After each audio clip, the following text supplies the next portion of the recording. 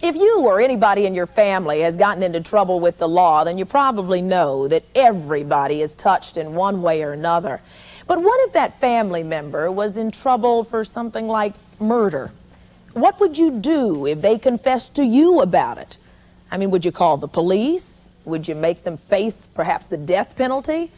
Or would you just keep it quiet, keep it a family secret? Today we're going to meet two mothers who say they face that very dilemma. We're going to find out what they did today on Rolonda.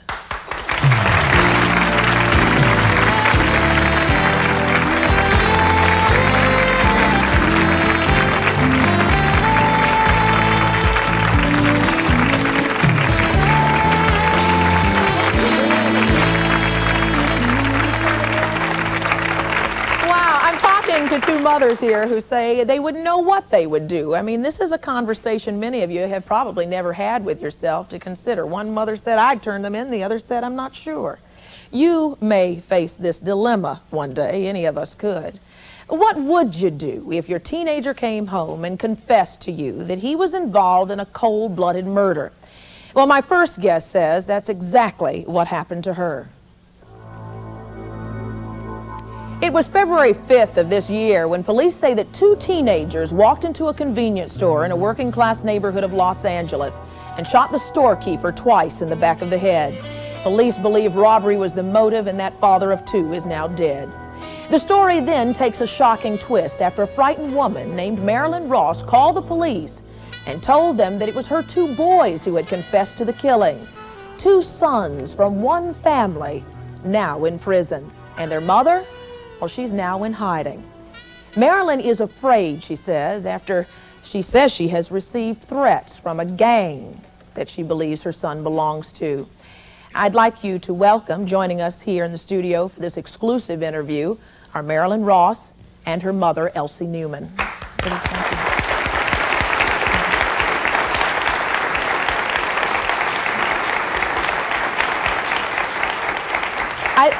This has got to be one of the biggest moral dilemmas, I think, that a family goes through. What do you do when all you have is a confession of murder? What do you do? Marilyn, you made the decision to turn the boys in.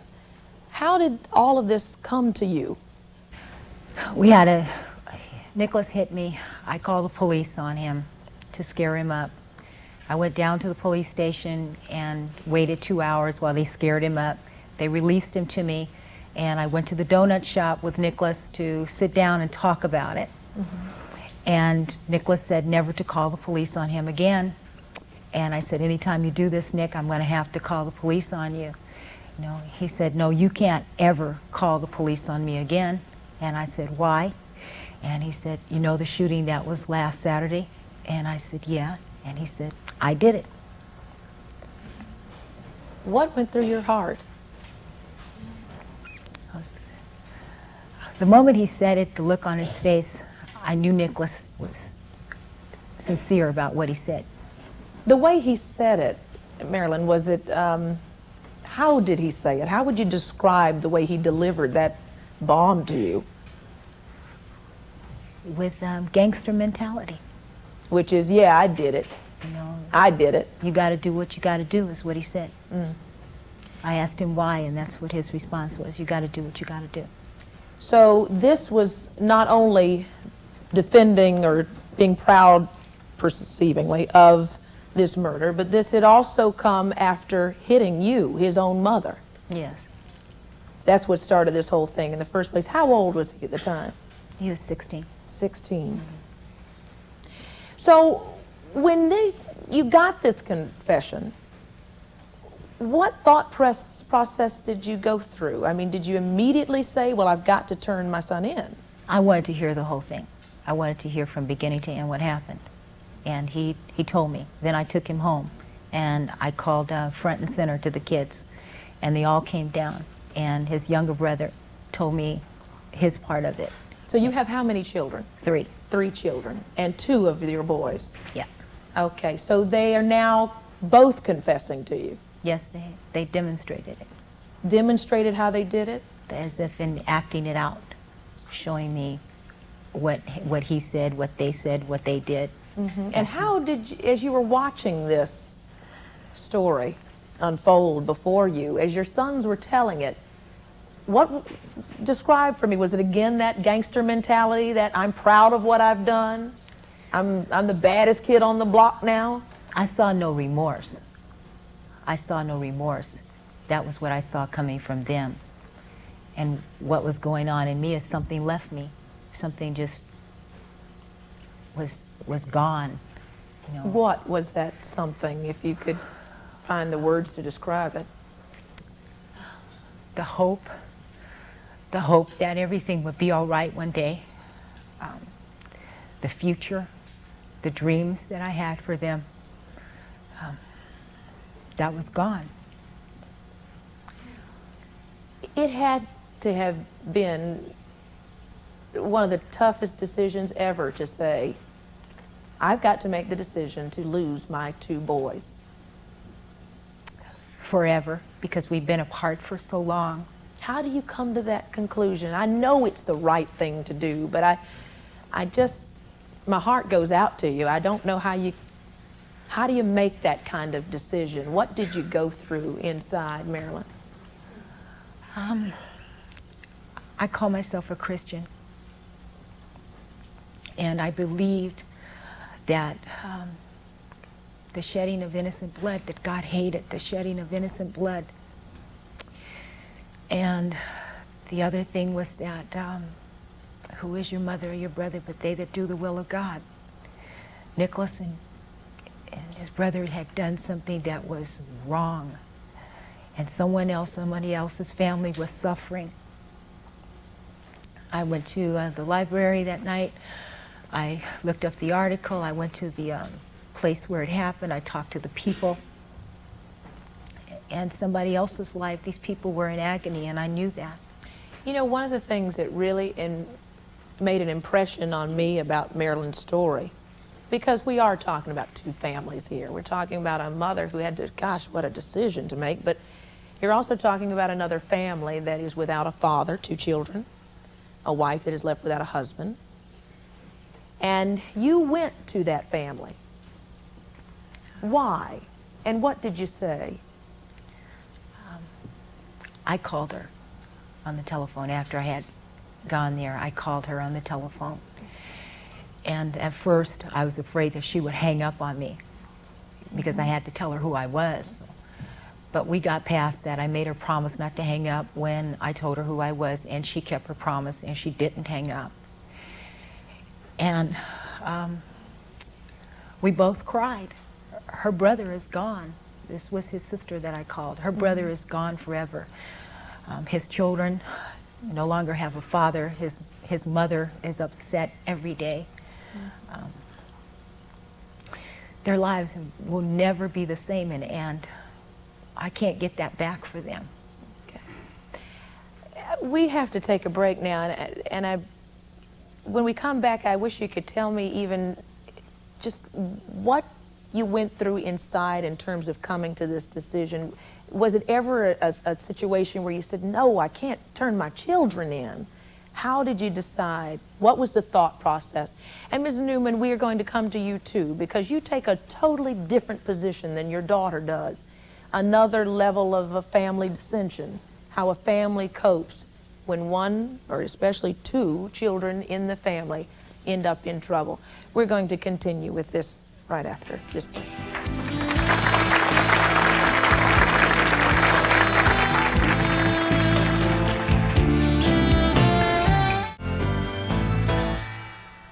Yeah, the people are afraid to come to the store. I lost my brother, I'm losing my business, I'm losing my family, you know. The lady that you just saw there is the sister of the victim of this shooting we're talking about today. Raj Kumar Sharma is the victim. He leaves behind, as we mentioned before, a wife and 2 small children who are a whole family who's perhaps grateful that Marilyn made the tough decision that she had to make to turn in her boys for murder. Let's just point out that Marilyn's 15-year-old boy, Joey, was convicted of murder and robbery just last month and sentenced to 10 years in juvenile detention. Her 16-year-old Nicholas, who has pleaded not guilty, goes on trial any day now, and his mother is going to testify in court against him. That is going to be a tough day. How do you muster up the courage, the strength, the conviction to do that, to testify, to carry the right thing to do all the way? Because in the time that Nick and Joe and I had together, I tried to enforce in them that no matter what happens in life, that you can't do the wrong thing. You've got to somehow endure, you've got to bear up. You know, everybody wants money, everybody wants to live well, but everybody is not always able to live that way. That it's not a crime to be poor. Let me bring in your mother, Elsie Newman. Ms. Newman, you take a totally different position on this whole story. And this has caused you quite a lot of pain and anguish in your relationship with your daughter.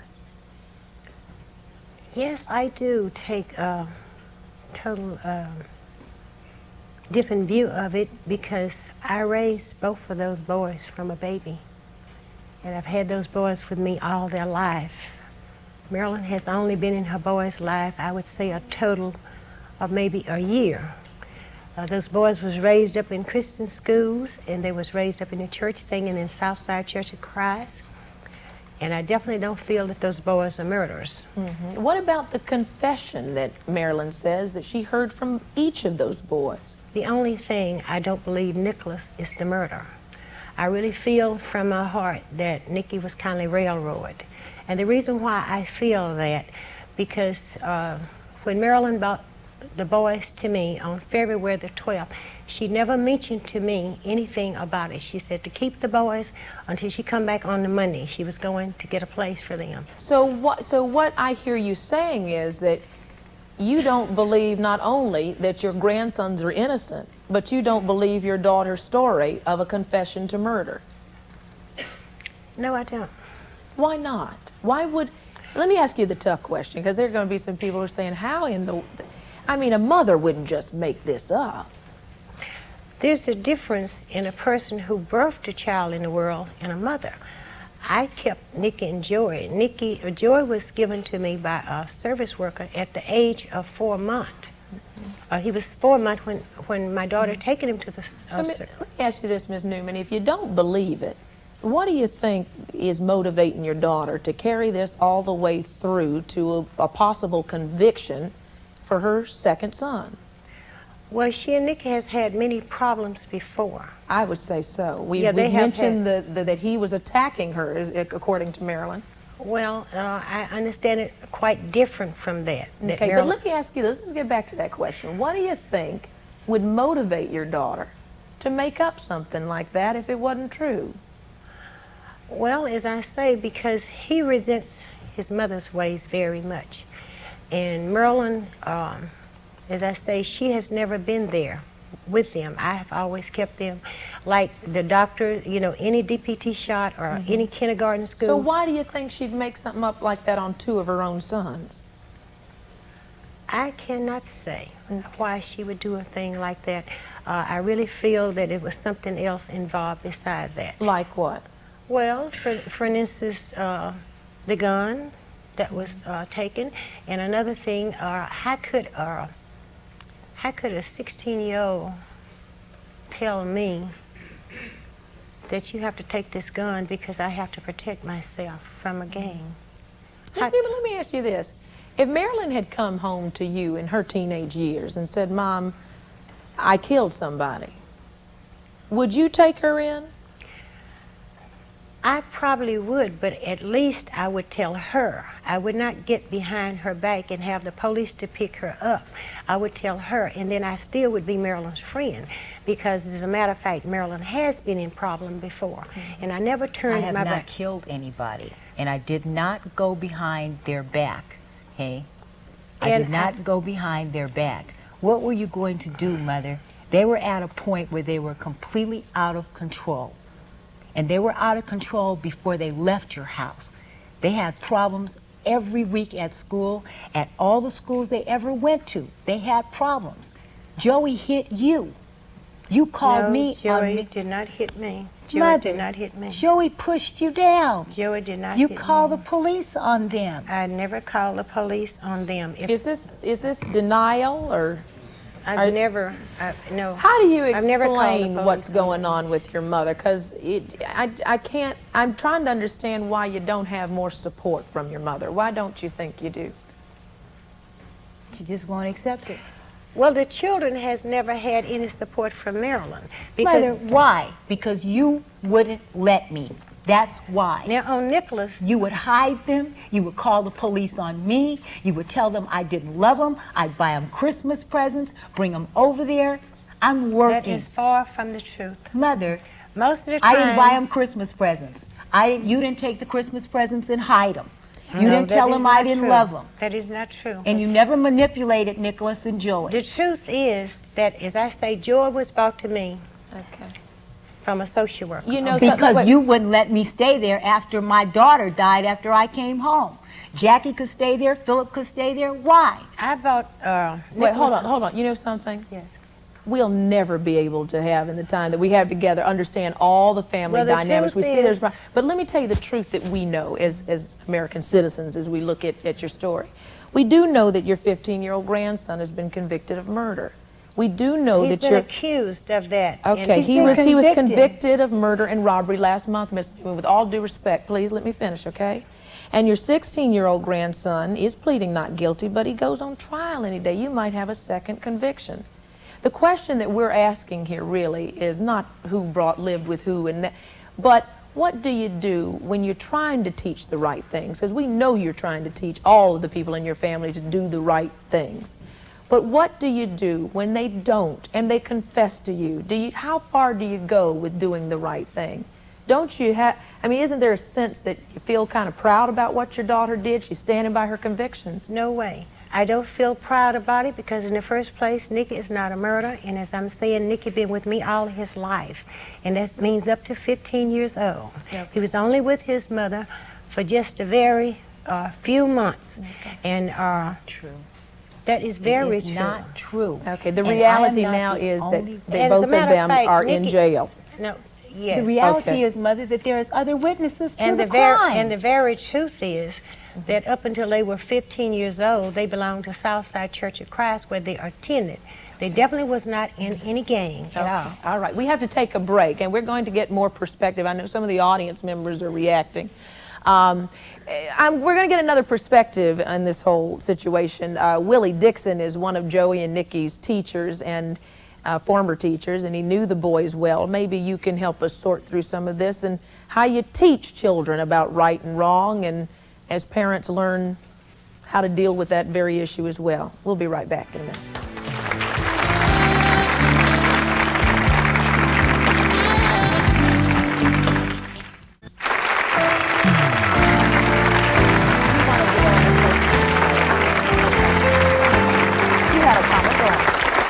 Yes, well, I'd like to applaud Marilyn for what she did, because after all, she admitted that her sons were already in gangs. They were already hitting her, and what they were going to do is they were going to just go kill somebody else again if she wouldn't have said anything. Mm-hmm. Thank you. Now that's interesting. Let me just hear, out of curiosity, how many of you in here, by applause, do agree with what Marilyn did?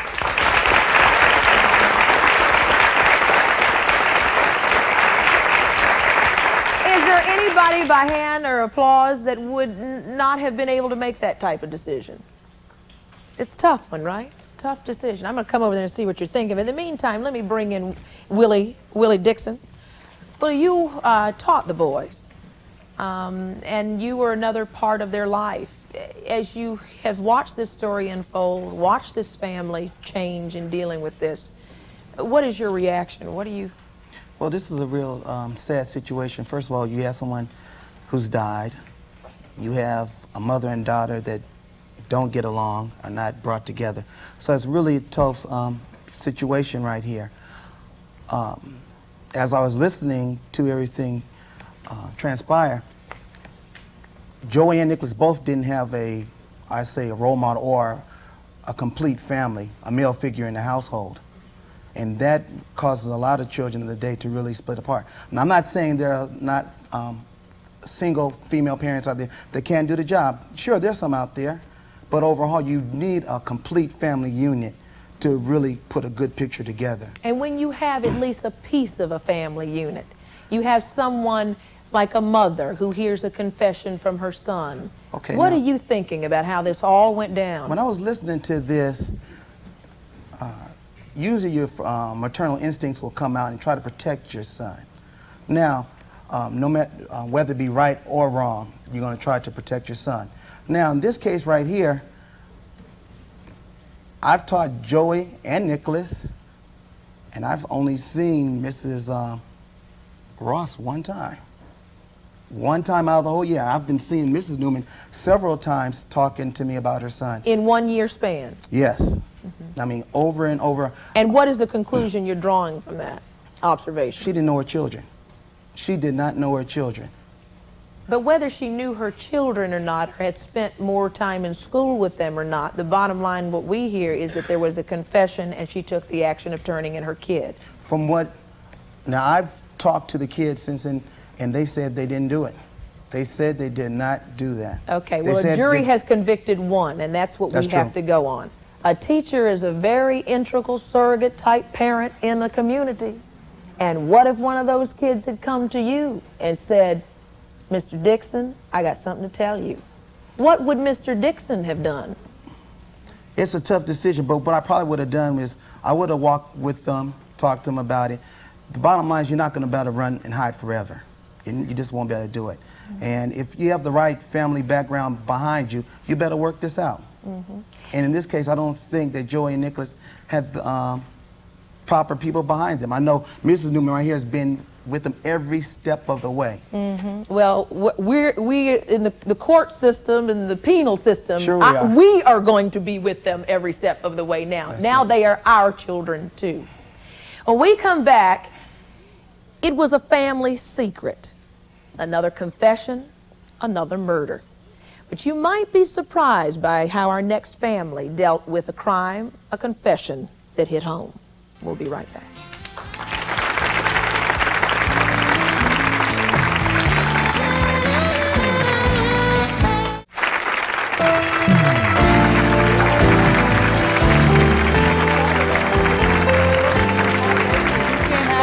This is one lady who raised her hand when I asked the question, would anybody find it very difficult to make this decision to turn in your kid who's confessed to a crime? And you were like one who said, yes. I mean, I give you credit for doing it. I could never do that. I have 3 teenagers, and I raised them alone, with a husband, but alone. The 18-year-old decided, I'm joining the gang. I'm the biggest one. I'm hip.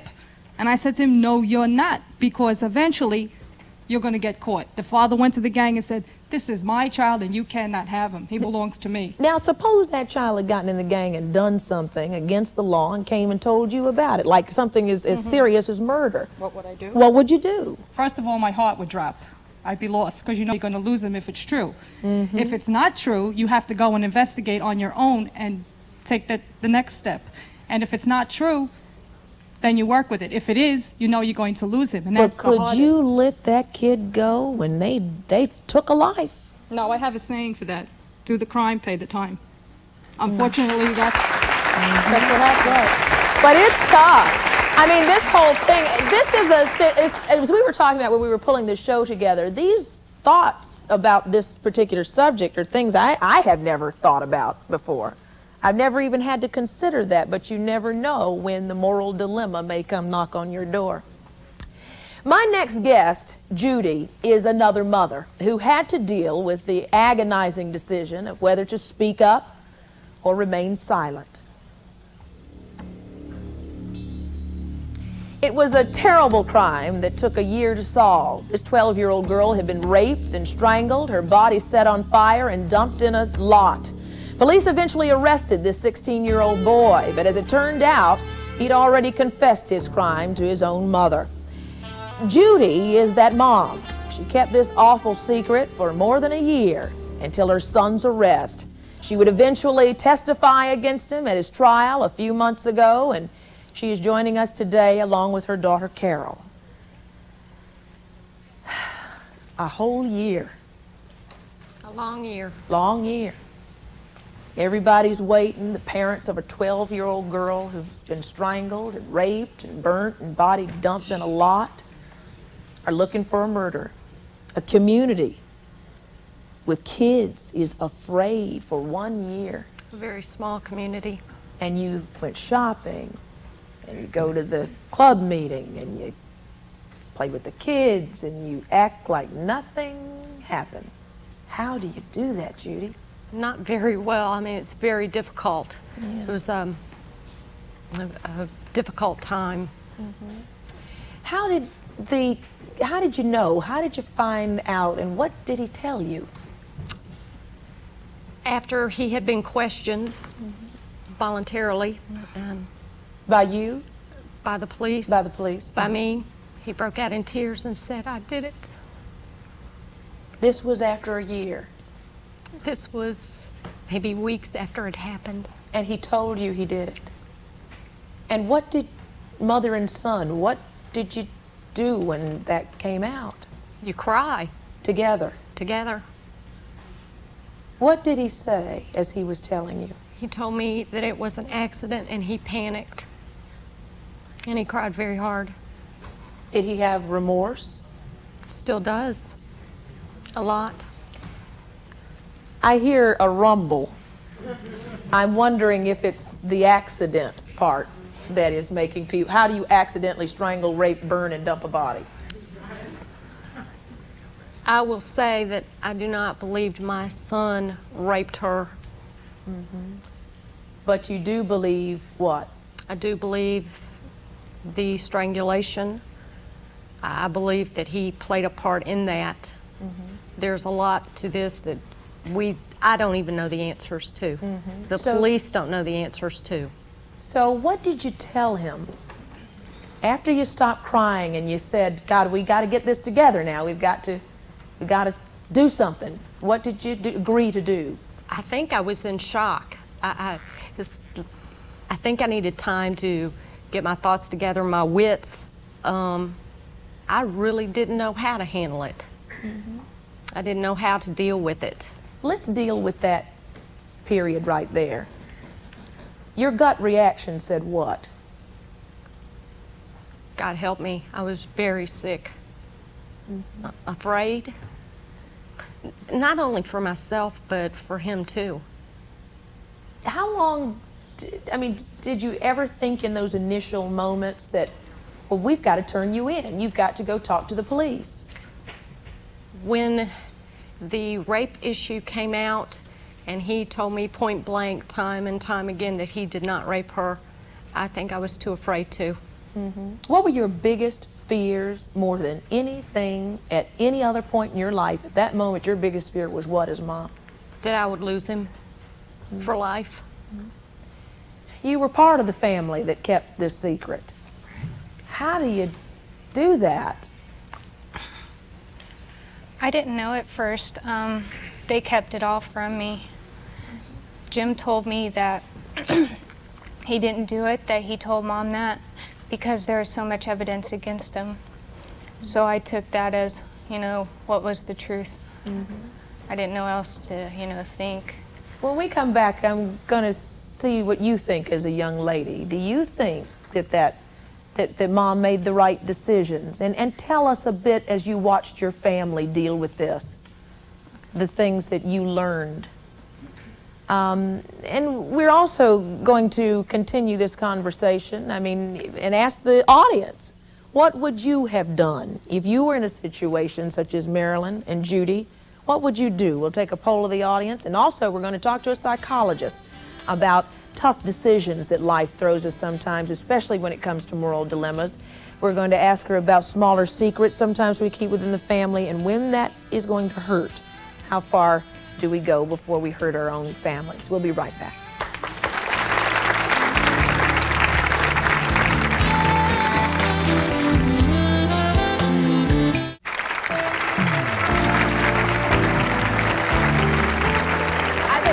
Our hearts go out to the two mothers we've been spending this day with, because they have had to face a tough decision that I don't think any of us would want to ever face.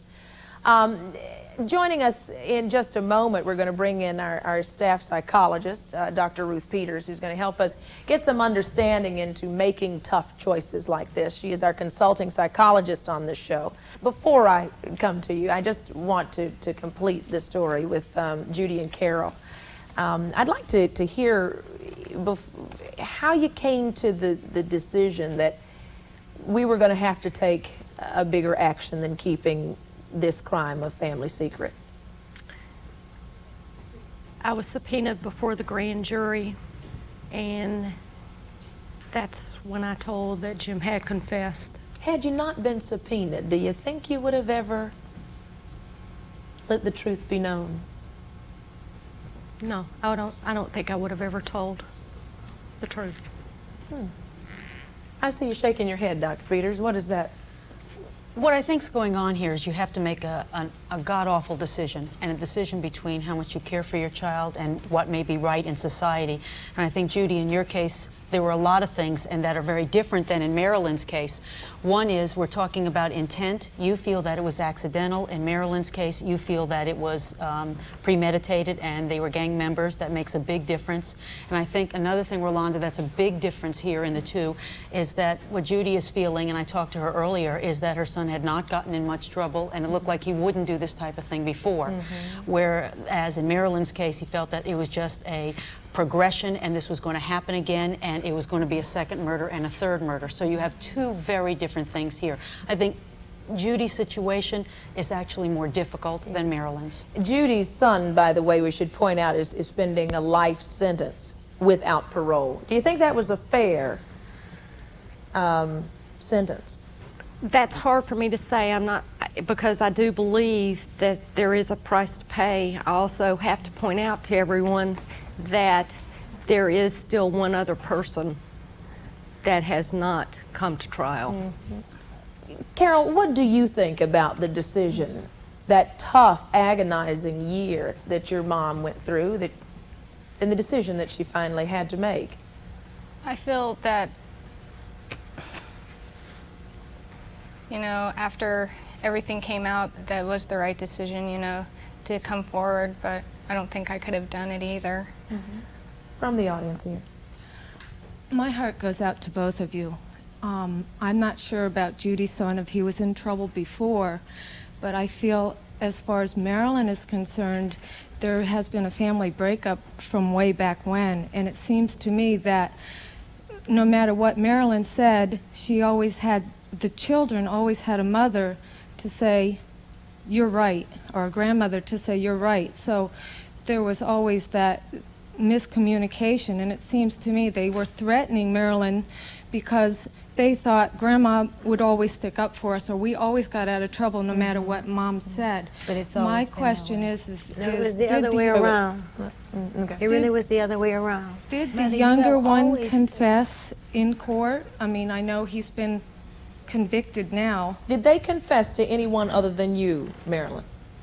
Yes, they did. As a matter of fact, they haven't even found true evidence. The only witness that they're supposed to have is Marilyn's word. Because I've been to court every time those boys went to court. I think they had to have more than just Marilyn's statement to get a conviction on murder. I know that about our losses. You know, there was no evidence shown. Okay. I mean, like a gun or like the kids was there. What Marilyn had said. Okay. And the jury seemed to think there was enough evidence for a conviction, though. That is what we do know. Question. You have a beautiful, beautiful young daughter, Judy. Thank you. Had it happened to her, would you want the mother to have kept that a secret from you and your family? I'm not trying to judge any of you because I don't know how this could have happened, but to hear that kind of abuse happens once and it won't happen again because he's a white boy in a good family. I'm very upset. Thank you, Rolonda.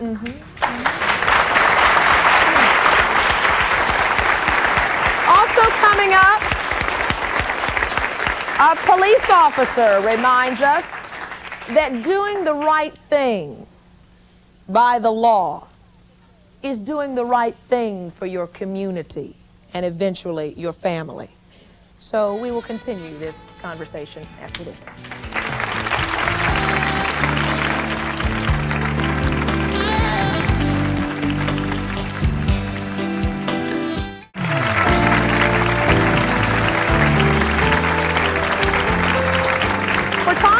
today, really tossing over a moral dilemma, one that we hope that we never have to face, but certainly hearing enough information to put ourselves in those shoes and trying to wonder what in the world we would do if a family member came to us and told a secret that might be too big to keep. One like, I have just killed somebody, what do I do? I want to bring in our homicide detective who's joining us. He deals with this kind of situation an awful lot. I want you to meet Detective Bill Clark. How rare is it in a case where a parent comes in and says, I've got some news to tell you that is difficult, but my kid has just confessed to me what I never dreamed I would hear, but he needs to be arrested. How often do you come across that? I've been in homicide for 19 years, and I've never had a parent actually come forward saying that their son has confessed, but I've got a lot of cooperation from parents in eliciting statements from children that they have been involved in homicides. What about parents? See, because a lot of people's gut reaction is that parents would go to the death to protect their kids. You know, I'm not going to lose my kid, even if it's to the prison system. How often do you see that kind of, do you see the reverse, I guess is what I'm asking?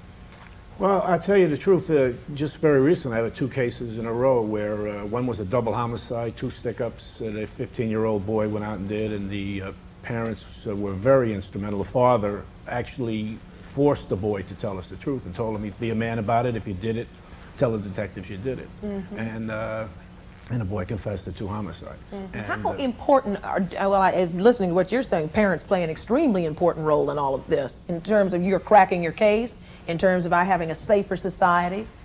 Yeah, I think that to think that we live in a society that parents being told by their children that they committed murder wouldn't come forward, I think is stretching. I like to think we live in a little better society. Yes, my question's for Mrs. Ross. I was wondering, if your second son is not convicted of the crime, do you fear for your life that he'll come after you for revenge? I constantly heard that the gangs, want me dead. They consider it a snitch. I consider it the truth. You are right now saying that you're living in fear of your own life because you've received some threats, you say? Just as recently as last week, we received a call on the answering machine saying that they would like to set us on fire and burn us alive, Mother. Question. I don't know anything about that, but I do know on the 7th, I do know on the 7th of this month that it was reported to the police that you called and told me it was over for me. You threatened me. Mother, I have never threatened you. I have never done anything but try. Okay, one more question.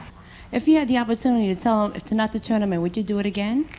Or would you have turned them in? Hold on, we got to take a break, but that is a good question. If you had to do it all over, would you make the same decision? We'll be right back.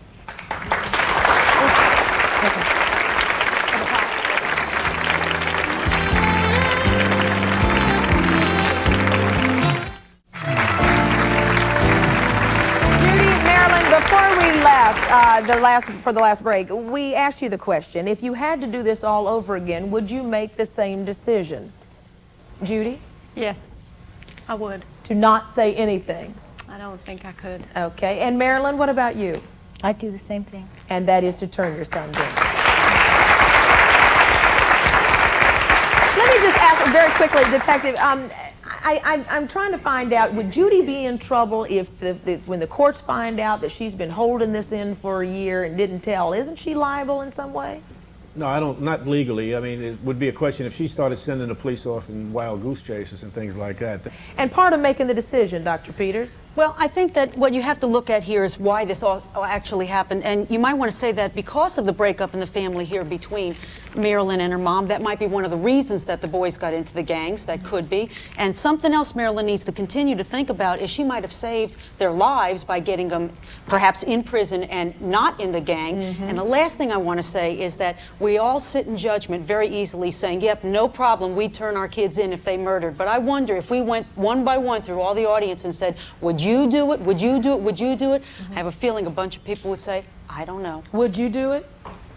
I don't know. Thank you. You did have a question, though. Yes, my question's for Judy and Carol. How is your town treating you now that they know that you held it in, and how is your school treating if you're still in the same community? Good question.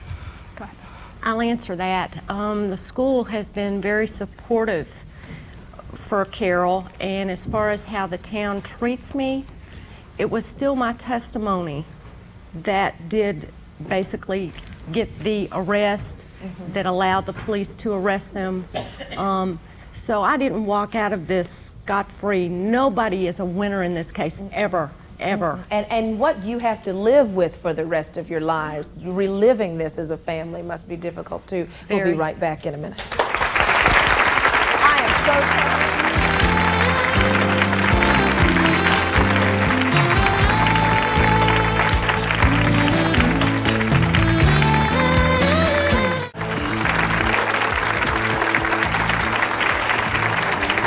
I'm not a parent, but I think if I was watching this show and I was a parent, I would say, boy, this only reiterates what a job I got to do. Good parenting starts from the beginning. I know that's what you were pointing out, Mr. Dixon, that if good parenting starts out, you don't get, hopefully, into these these situations. I know, Marilyn, you've taken a lot of flack today about whether you were there during the developmental years with your sons or not. The question came up in the audience, where were you during that time? I was in Los Angeles. In Los Angeles? Since the boys were 5 and 7. Why were you not a part of their life as much? Because my mother and I cannot get along. I think we got a hint of that today. I think we got a hint of that. Talk about good parenting. Yeah. I am not going to sit here and tear you apart.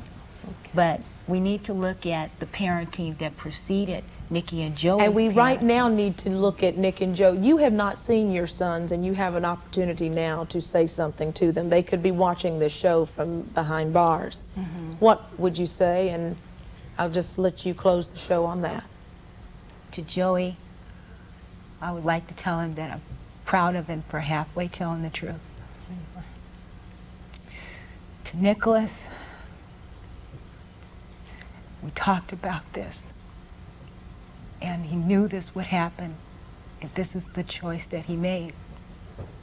And I want to ask Nicholas to please tell the truth for his soul's sake. I think that's what Nick is waiting on you to do, because he told me to tell you to come to jail to see him if you really cared about him. And we will say goodbye on that note. Good luck to all of you, families. Thank you. Thank you so much.